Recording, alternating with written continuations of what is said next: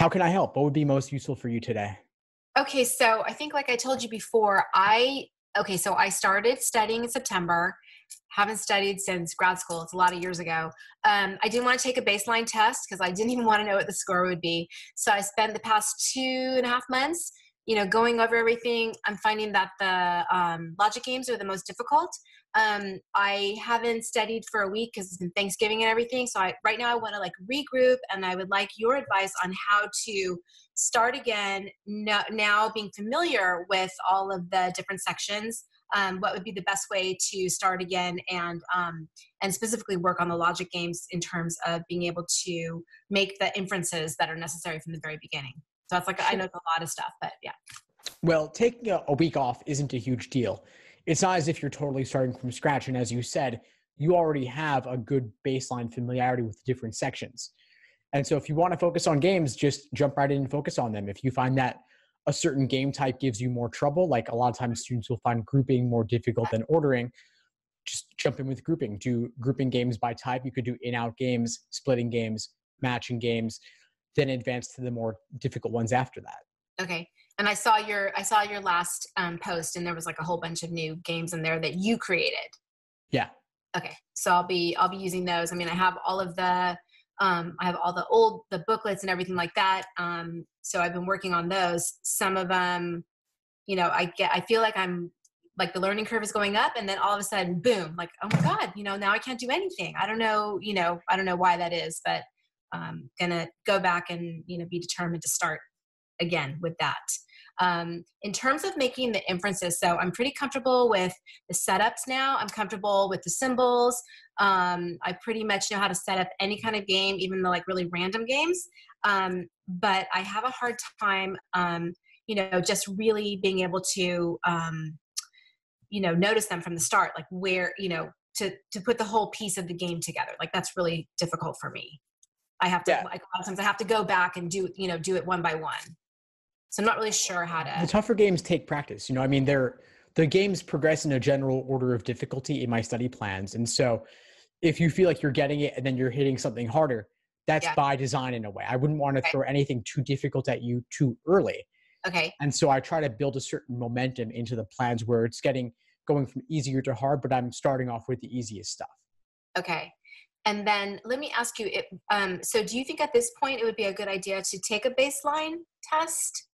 I haven't taken a full, 4-hour test yet. When's your target test date? I'm thinking June. I wanted to like give myself a lot of time. Yeah.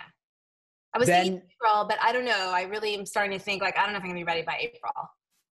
Yeah, then I don't think you need to take one yet. I would rather you build a strong foundation in each section of the exam before you go on to full-length exams. Yeah, because I'm afraid I'm going to get discouraged and be like, I don't know if I can do this. Like I'm not really aiming for, in the 170s, but I would like to, my target is 160 if possible. So.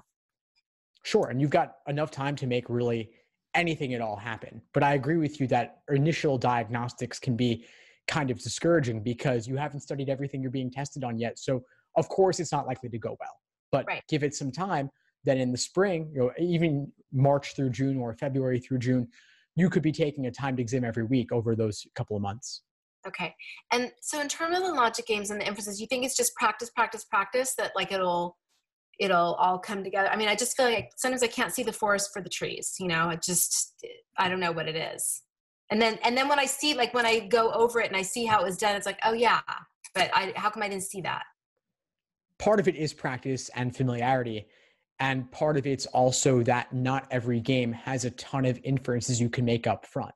For some games, you can only do so much up front, and you'll be doing a lot more in terms of drawing hypotheticals over the course of the game. Okay. And if I'm not like necessarily like the most logical person, it really is a skill that I can build. Do you truly believe that? I mean, I don't know. I mean, I know there's some people that are, that get it right away, but I'm hoping that that's something that I can really build. I mean, I'm like obsessed with this thing. So. Well, the obsession is good. And I think honestly, in my experience, very, very few people, like less than 1% of people are natural born geniuses with this stuff. Okay. The good news is that the LSAT is a test of pattern recognition, and they're releasing so many old exams. I mean, there's nearly 100 of them. Even if you studied half of them or a third of them, and knew them really well, you'd be in a great situation to set yourself up for success on test day. Okay. And when I sit down to finally do a test, how important is it for me to like learn how to do it on the tablet versus on paper? Because I'm kind of concerned about that aspect as well. Like, I don't want to go into the test never having done a tablet test. Yeah, I'd say it's certainly something you should prepare for. I don't think you need to be overly concerned about it because the content of the exam is the same. It's only the delivery mechanism, the format that's changed. But you have enough time to thoroughly acquaint yourself with the digital format. There are a couple of exams on LSAT's site in the digital format, and there will hopefully be more between now and June. I can't imagine there not being. Right. And so you could do plenty of them in that style. I mean, there are some small but significant changes to be aware of. That's what I was But going to ask for you. now, at least, I would focus on the content. Okay. But what would you say is like the most significant difference? I mean, I've never taken a paper one, so it's not like, I'm comparing, but, or different, what do you think would be like, could really mess people up, for example?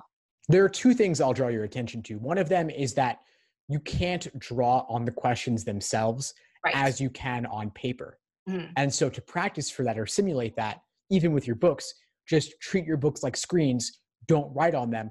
Do all your work on scratch paper to the side. I've been doing that anyway because I wanted to be able to come back to the exams and maybe do them again if I had to, like the games and stuff. So I've been using scratch paper anyway. Awesome. Yeah, so you're already doing that. The second thing is that on the digital, you can only see one question at a time. Oh, wow. So is it better to review all the questions first or to do them in order or? Well, it depends on the section. I mean, I still think that there is a value to jumping around within a game or within a reading comp passage. Right. But there's a certain trade-off there where you have to click around left and right a little bit more. And so that will be an adjustment rather than having that bird's eye view on paper where you can see everything at once. So that would be something to acquaint yourself with earlier rather than later. And if you wanted to do a really low-tech version of that, you could even cut out a square in a piece of paper so that you're limiting what you can see to only one question. Right. I think that would be the most problematic would be in the reading comprehension, not necessarily in the logic games, because when I do the reading comprehension, I'm kind of looking at the overall picture anyway, because some of the questions help you get answers for the other questions. Exactly. Yeah. And so that's where jumping around could be useful. But on the digital, it's not as if it's that hard to see the other ones. You just have to tap left and right or click left and right. Okay. So your advice to me would be if I'm like at this point, knowing that I have until June, if I really feel like I want to tackle logic games, I could just focus on logic games because I feel like I'm kind of, the other ones, the other two sections, like reading comprehension for me is the easiest one. The analytical reasoning is problematic, but it's okay. So I feel like with a couple, some studying with that, I'd be fine. But the logic games is like really my weakest area. So you would recommend to me that I just focus on that and until I feel more comfortable and then move on and come back, or because I feel like I'm neglecting the other stuff. Yeah, I'd say you could make the games your predominant focus, like maybe spend 60% on games, 20 on reading comp, 20 on logical reasoning. Something like that ratio, because you don't want to get rusty on the others, and there is room to improve and build your familiarity with those sections. But games is the lowest hanging fruit, and it's actually the most perfectible section. And between now and June, you could theoretically do every game ever released. There's no reason you couldn't. And if you really devoted yourself to it and were obsessed with it, as you said, then there's no reason you can't perfect it. And what would you recommend? Like, so as far as timing, I've only done a couple of the games timed because I'm still trying to make sure that I am getting them all the answers right first, but I'm nowhere near like where I need to be. My games are usually like in the 11 minutes, not, 8:30 or something like they need to be. Yeah. So I have two things. One would be to improve your ability to make inferences up front. As I said, you can't do that for a ton for every game, but most games have something you can do up front to make inferences. Mm-hmm. And the more inferences you make up front, the smoother the game will go. Right. The second thing would be to reuse previous work, previous hypothetical scenarios. Right. And so the correct answer to the orientation question is one example. And then every local if question, if you draw a new diagram for those could help you solve the more general global questions in the game. But you do need to redraw so I know that I'm drawing the general diagram, I'm leaving it up here. and I'm not adding to it. And then I'm doing new diagrams, but I have to like redraw the diagram every time because otherwise I'll mess with that one. But it's better to do it that way, right? Because if I try to use the other one and erase and scratch out, it becomes a mess. Yeah, you definitely want to do it separately and preserve your previous work, including your initial main diagram. Right. But drawing a totally new diagram isn't as difficult or time consuming as it might seem. Right, because I don't have to remember everything. Yeah. You could draw a very bare bones minimalistic sketch, which is like if the game has 7 variables and it's an ordering game, you could just draw 7 slots, which is simply 7 horizontal short lines. Doesn't take that long. You don't have to number every single one every time. You don't have to redraw all the rules every single time. This is really just for you. Okay. And is there any limitation on the amount of paper they give you? I mean, with the scratch paper at the test? Yeah, they give you a booklet. It's about 12 to 14 pages, 8.5 by 11, unlined. So it's not unlimited, but it's still more than you'll probably need.